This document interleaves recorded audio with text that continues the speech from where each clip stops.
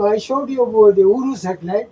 When Uru satellite was launched, it looked the sky in a region which is known as the constellation of Centaurus, and it found a very strange source. Okay, it found that there was a X-ray source which was undergoing periodic brightening and dimming. Okay, so here is a plot of the intensity as measured by Uru.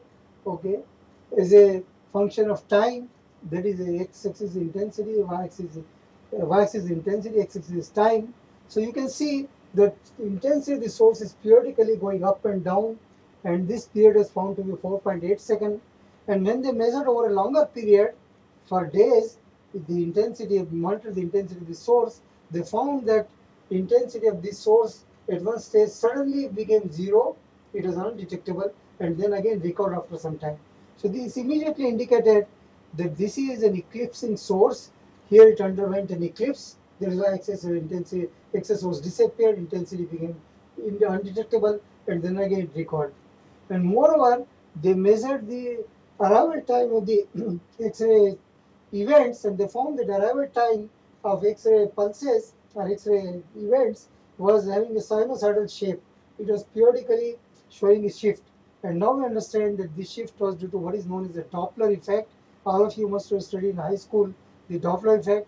So when the source of the radiation is in motion, then when it moves away from us, it gets red shifted. When it moves towards us, it gets blue shifted. And so you see a difference in the arrival time.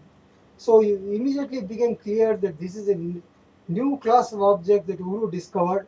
These are now known as the binary X-ray pulsars. These X-ray pulsars are analogous to the radio pulsars which were discovered earlier, several years earlier, by Anthony Hewish and his team.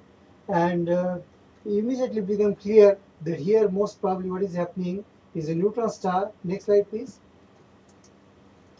Is a neutron star which is in a binary orbit around a companion star, and then they are revolving around their common center of mass.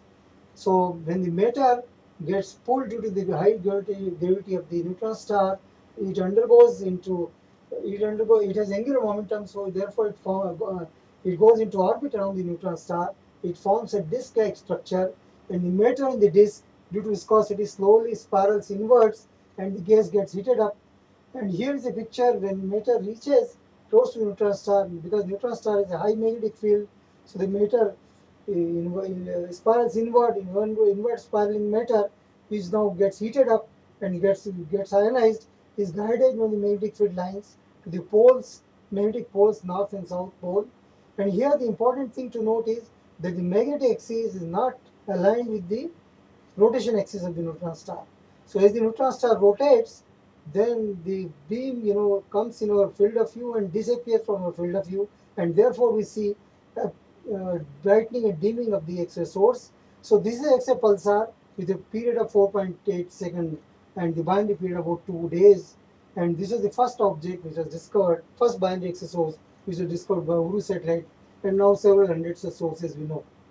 So essentially, when we are observing X-ray source, we are seeing release of energy by the matter into the gravitational well of the X-ray emitting neutron star or black hole. Next slide, please.